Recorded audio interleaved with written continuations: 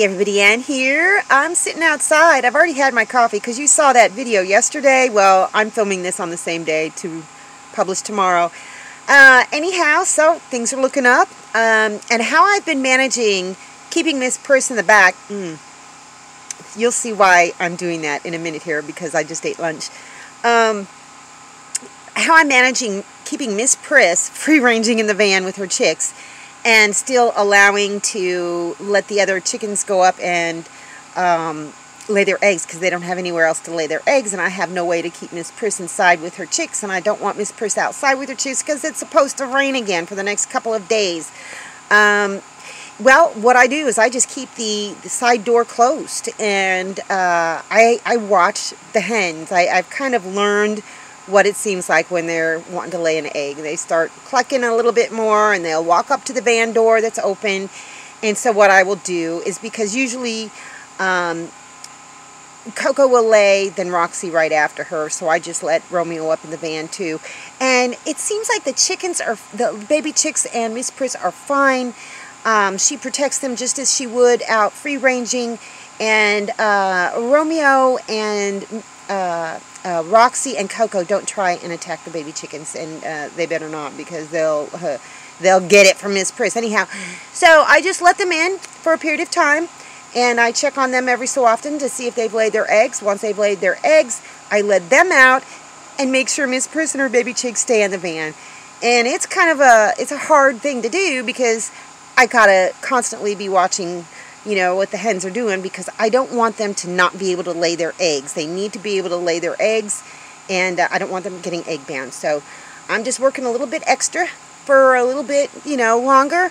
It's not really going to warm up substantially, but these chicks, baby chicks, aren't feathered out enough to conquer, you know, the temperature drop when it rains. So anyhow, I went foraging for mushrooms.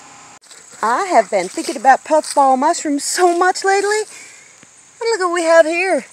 Yeah, I'm pretty sure it's the legit kind. Oh, and it is brand new. Oh, I'm going to get this out of the ground. See, that's what it looks like in the ground. So that the chickens won't peck at it. Oh, yeah, buddy. I'm eating that tonight, or maybe even for, I don't know, like brunch or something. Oh, it's beautiful. And it's heavy, too. It is, like, heavy. All right, I'm going to look around and see if I can find any more mushrooms that I can eat. Oh, yeah. Another one. This is by the bottom part of my property. Same kind. Gonna get it. These cropped up basically overnight. Oh, that's meaty. I got to tell you guys that these are very, very lucky. I can't believe I found two in one day, and yeah, I don't know what I'm gonna put them in. I have just been craving wild mushrooms so bad, and these go really well with eggs, but I kind of want to do a pasta dish like I always do. But check it, 2 puffball mushrooms so far. Unfortunately, the first one that I found is inedible. It's past its prime. It's starting to turn yellow. There's some white parts in it, but I'm not going to risk it. I'm just going to take this back outside and put it on the ground, and it'll age and it'll release its spores. So maybe I'll have some more puffball mushrooms next year. This one, on the other hand, is gorgeous. So I'm going to slice right down through the middle just to make sure we're good. If you're going to eat one of these, it has to be perfectly white all the way through. And it is. Look at that. It just looks like, it almost looks like tofu. You know, I can kind of compare it to tofu. But I'm going to just dice this up. I'm going to not show you the whole thing because it's no big deal. Dice it up. I'm going to dry saute it first, then I'm going to add some ghee, and then some garlic, some chives. Like my chives, wild chives are growing. Put some of that in there. I may try and find some wild greens. Yeah, I need to go do that. And then just put it over a bed of pasta. I'm actually just going to put them down in this yard right here. Yes, it needs to be mowed. Hi, Papa. What you doing? I didn't want Papa to eat them, and I didn't want the chickens to eat them, so let's see if I can get some puffball mushrooms next year in this yard. And if you look closer, I think you can see the yellow color a whole lot. So, I don't know. Maybe it'll work, maybe it won't. Oh yeah, I'm getting a bunch of these. I almost forgot that I had planted some of these back here. Yeah, I'm going to take the tops off some of these too. Now about those wild greens, well, look at this. This is the result of me scattering chia seeds all over the place and some of them getting kicked out here. These are grown chia plants. So I'm not going to take the tops off because I want them to flower and reseed. But I'm going to pick a whole bunch of these leaves. Oh, someone's laying an egg back in the van. And just cook it up. Cook it up like spinach. Sorry for the generator sound in the background, but I have to run it to keep the baby chicks warm. Anyhow, yeah, so chia greens. I got one green pepper. It's not very big, but it's been on the plant for a while, and it's not getting any bigger. I found a bunch of green beans. Those are my chias. One jalapeno pepper that's big enough. I got plenty of cayenne, but I think I'm only going to use one. Got a little oregano. There's some basil, some thyme. I think that, no, not thyme, rosemary. And, yeah. In addition, I'm going to put some garlic in there. I don't know, probably some other stuff too. But I can't wait to get this cooked up. Okay, I've tried to record this like 5 times because my mouth is actually watering. This is so delicious. Served over a bed of plain ramen noodles because I love them plain. And look at those mushrooms. Look at how beautifully brown they are. Their flavor is kind of, oh, I don't know, I want to say, it is just, it's buttery. They taste so good. I added a little bit of soy sauce, but this is truly amazing. Mostly from my garden. And I wish that other mushroom would have been good. But that's okay if it's not, because I've got enough with just the one. Oh, this is so good, you guys. Don't you wish you could have a bite? Delicious. Look at Papa. He's been licking his lips. But no, sorry, sweetheart. Little doggies do not get to eat wild mushrooms and super spicy stuff. This is so good. He's mad. Look at, this might be really hard to see, but I put a little root in there. And Patty's using it. See, look at this one. Still hobbling around.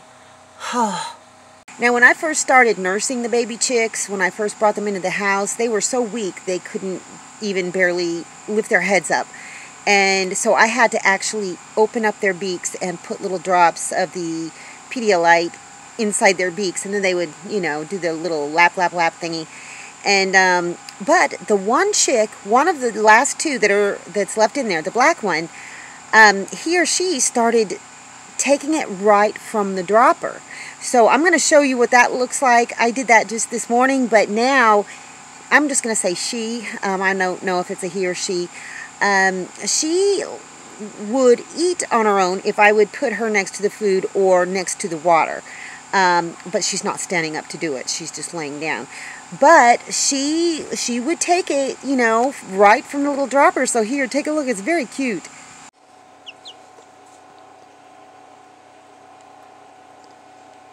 See that? Look at that. It prefers to lean its head to the side, and I would just squeeze a little bit out and it would drop it. And if I would try and pull the dropper away, it would go after it because it wanted more. So this one smart chick, definitely. And Patty, she started doing this too. So the others just started drinking a lot sooner. Look at that. Isn't that the cutest thing you have ever seen? That's how I did it. Just one little drop at a time, and it took it right out of the dropper.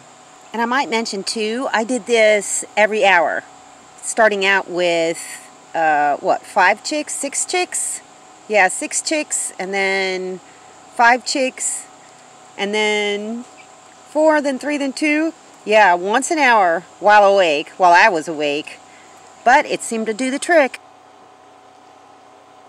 The sun is trying so hard to come out. I am hoping the weather reports are wrong, that the rest of this storm is just going to blow by us, because I really, really want to let Torch and crew out into the yard. They're still in the coop. They've been in 3 nights so far, maybe 4 nights since the 15th. So I don't know if that's long enough. I know they don't like being cooped up in there. You know what? I may go ahead and let them out today. I'm just going to wait. I'm just going to wait and make sure we're not going to get a bad storm in here, because I don't want to be chasing chickens into a coop, you know, come dusk if they don't want to go in on their own. if it's raining outside. So that'll be the determining factor. I'm trying to think. I don't think that there's anything else. I actually think that's all I got for you guys today. See you in the next video.